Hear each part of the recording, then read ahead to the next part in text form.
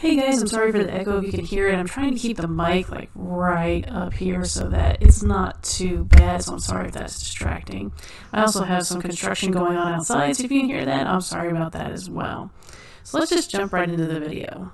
So, something you should know about me to kind of explain this video is that I watch a lot of different people on YouTube kind of explain how they see the world. So that's everything from atheists who want Christians to just die out, or not have the right to vote or something weird like that, to sermons from different denominations. So one of the people that I watch, his name's is Mr. Atheist, sorry. And while watching one of his videos, he was covering a controversy between two Christian channels called God is Gray and Girl Defined. So he loves God is Gray, and so he was kind of coming to her defense. But that was my introduction to these channels, and having watched anywhere between 5 to 10 videos from each channel, they just both left me sad. And let me kind of explain why. So, Girl Defined is like that bubblegum set of Christianity where everybody's blonde and blue-eyed, or they're like the brown hair and they always look like they're high or something. And that doesn't really, they don't really delve into the harder subjects too well. Geez, I can't talk today. And you just come away thinking you didn't watch anything real, at least I do. And so then you go to God is Gray, and she doesn't really stand up for anything in the Bible except fear not. Excuse me, and that Jesus was a real dude. I guess she does actually believe that he came down, died on the cross for our sins, etc. like that. But other than those two things, she basically agrees with what the world says about everything, as far as I can tell, okay? So, and just after watching them, I just become sad. They both miss the balance that God's looking for.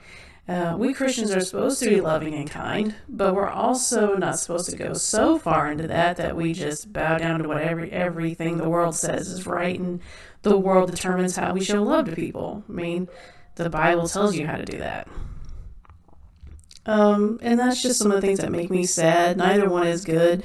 I think I'm representing the Christians that I deal with on a daily basis, just trying to do the good works that we were created to do, and also stand for the principles found in the Bible. I mean, you have to do both, right? Neither one represents me at all. I mean, I don't look at that and go, yeah, I can totally relate to really either one on like a constant basis. They might have one or two videos or a section of one or two videos where I'm like, oh yeah, I totally relate to that. Otherwise, not really. I don't know. And what also makes me sad about it is that this seems to be the channels that get the most play on YouTube, or they get the most recognition, or, all that. And that's just, I don't know, that's just not me. That doesn't represent Christianity as far as I understand it, either one of them. So I don't know, what are your thoughts? Do you know about these channels? Have you watched them before? Have you made any kind of, do you follow them or anything? Let me know down in the comments below. Thanks again, guys, for watching and spending some time with me.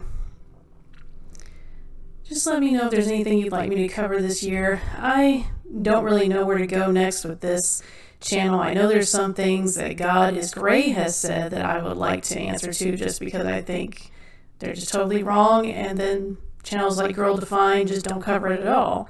So I'd like to answer some of that just for my own well-being. If you haven't yet, go ahead and subscribe if you would like to see more videos, and I will see you in the next one. Thanks. Bye.